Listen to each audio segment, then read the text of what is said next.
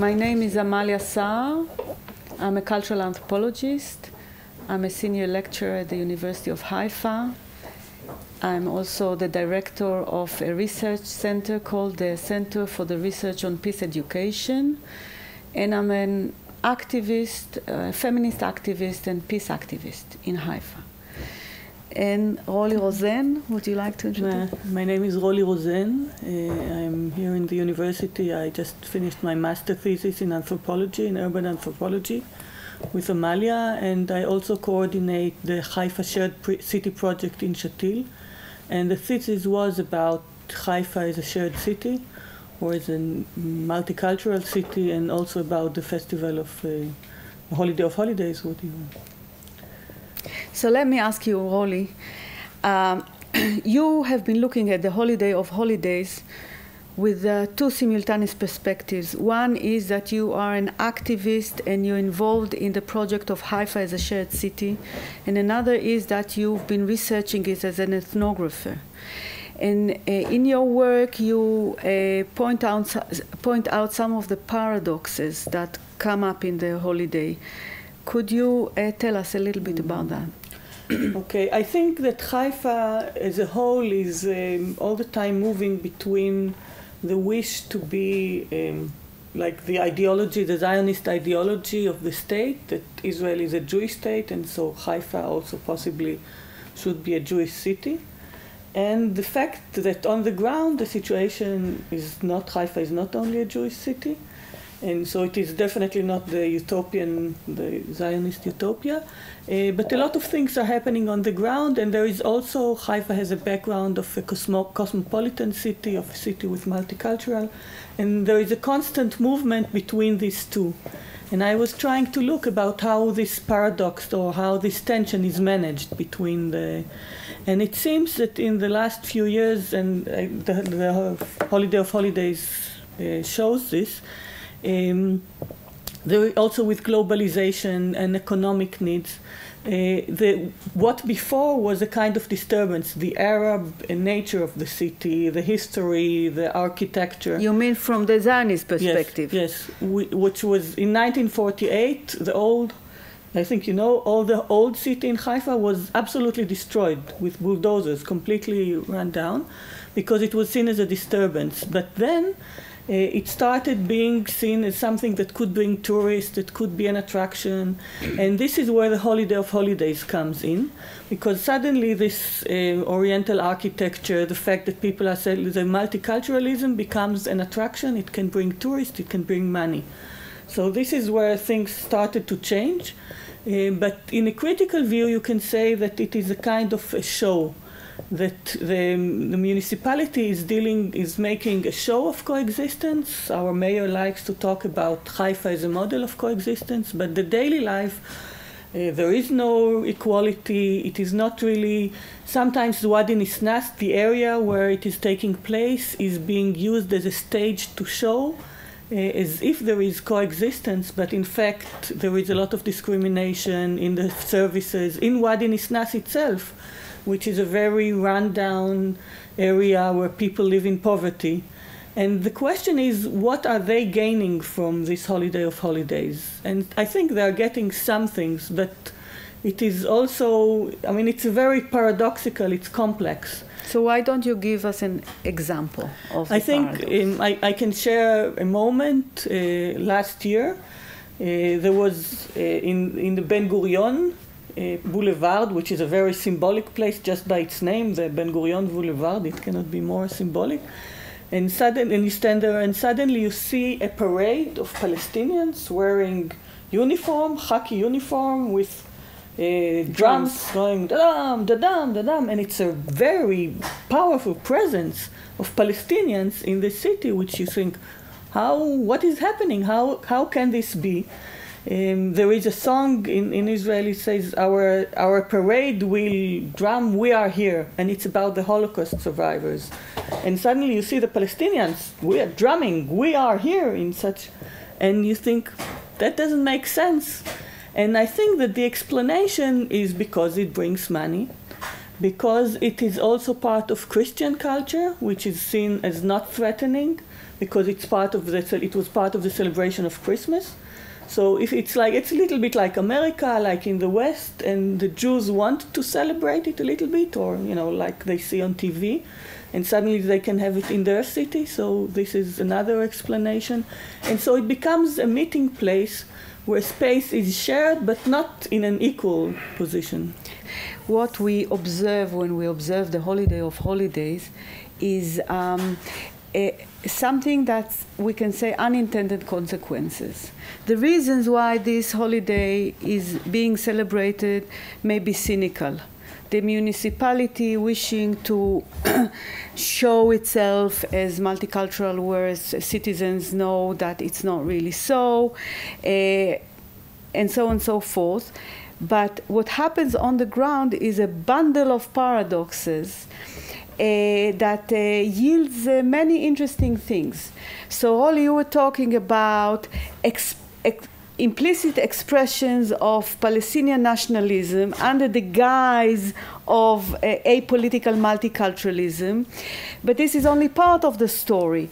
The story is that ethnically diverse cities like Haifa, they have multiple options in each point in time. It seems they always can go down the slippery slope of conflicts, like it happens. It happens sometimes in different cities.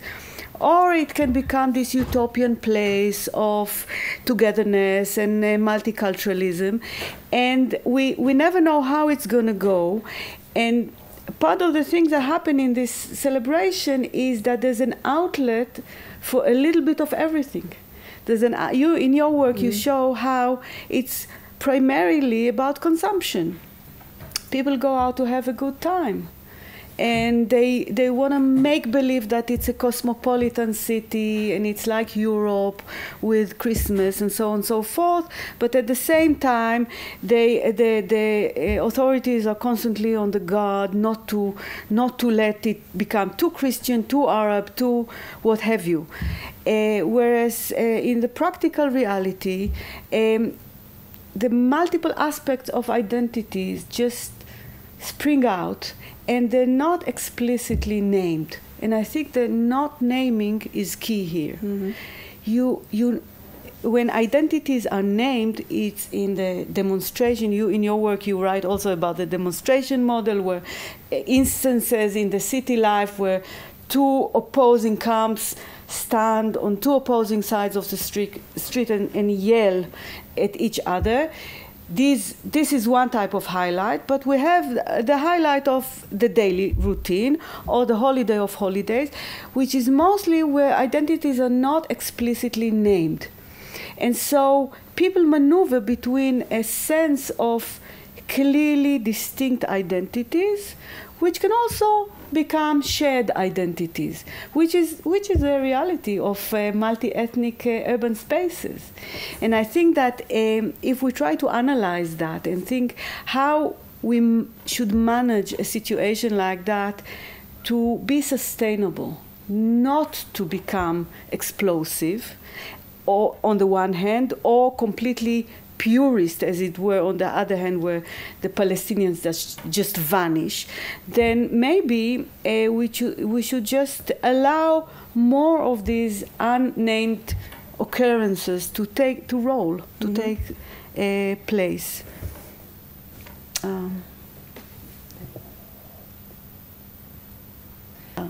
I think, first of all, we can see who doesn't go.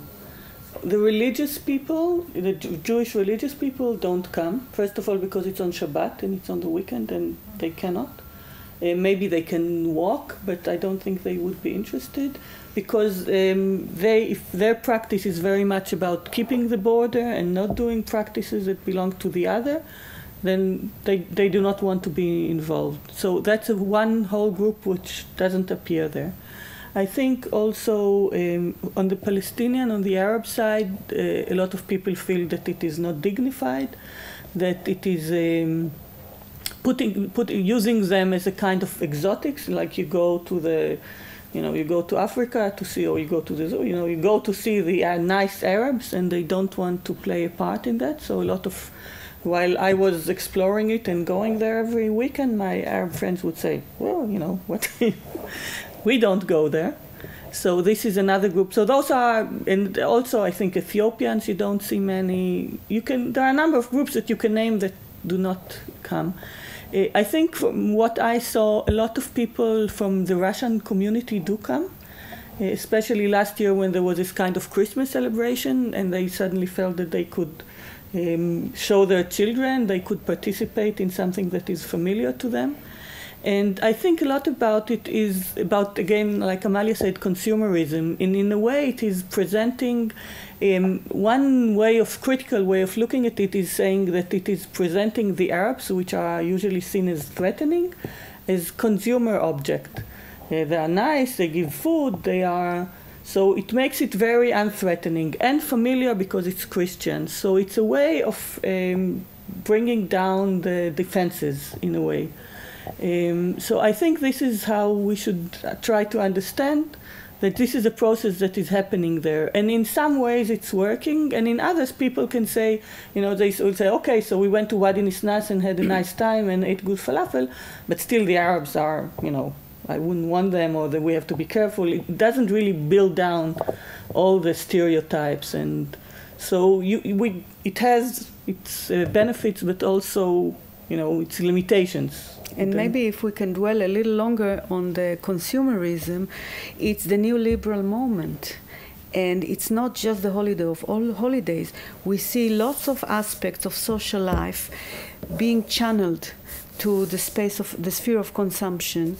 And this in a paradoxical way appearing to appease antagonistic identities and fractions in society without solving them. And I think that an important aspect about sustainability is letting go of the modernistic utopia of solving antagonism. Rather, we're trying to understand that antagonism is here to stay, just like multi-ethnicity is here to stay and diversity is here to stay. It is political, but it's not just political. Because most of the time, people, even political people, they just want to have a good time. And if there's a celebration, they can enjoy the celebration, then they may go. Because they happen to have small children and they need to entertain them, because they happen to have visitors from out of town and they want to entertain them, or there's just a sunny Saturday day in the winter and they want to go out. This doesn't mean that people are not at the same time politically critical or suspicious or a bit pessimistic, but there's something about the occurrence of neoliberal moment and consumption that, again, creates unpredictable outcomes. I think it is also important in the sense that it does change the identity of the city. I grew up here in the 1960s, and at that time, I vaguely knew that there are some Arabs downtown, but I never met them. They were not a meaningful presence. Whereas my daughter, she wants to go to Chag HaChagim. She likes it. She says, when are we going? She wants Santa Claus. And sometimes it's even a bit, I think, you know, she says, are we celebrating Christmas? Aren't we celebrating Christmas? Why? It can maybe a little bit blur the identities. I have answers, but I think that the fact that it is clear that there are other people living in this city who celebrate Christmas, and it is now present, and you go and you see the trees, and it makes something that I feel is important. Again, with my critical view, I think that there are things that are really important. I also think that it's wrong to see all the Arabs as victims and as people who are being used for it. I think that it also opens many opportunities that they can use it. Like Amalia says, it opens things that are not always expected. So I don't see it as an imperialistic. I think the space is shared in different ways. But it's not only one way to see it is to say the Jews are coming to Wadi Nisnas and they make it into a Jewish space of consumerism. They are imperialistic, they are using it. But I think it should be seen in various ways, and this is not the only way.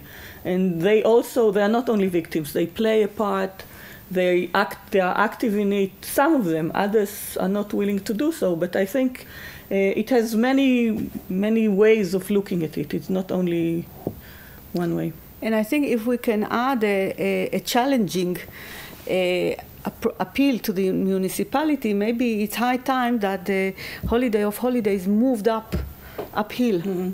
Right? Instead of being in Wadi Nisnas, being in the neighborhoods on top of the mountain, which are predominantly Jewish, even though Arabs live there, but there's no institutionalized presence for the Arabs of the town. Mm-hmm. There's no churches or mosques, but still Arabs or schools Arab have moved there, maybe make the presence there more legitimate, but also starting to bring the Holiday of Holidays uphill. Mm-hmm. I know that my Arab friends are saying, you know, we are expected to invite you to Wadi Nisnas to celebrate with us, but we have never been invited to celebrate to Merkaz, to the center of Carmel, to celebrate Hanukkah with you.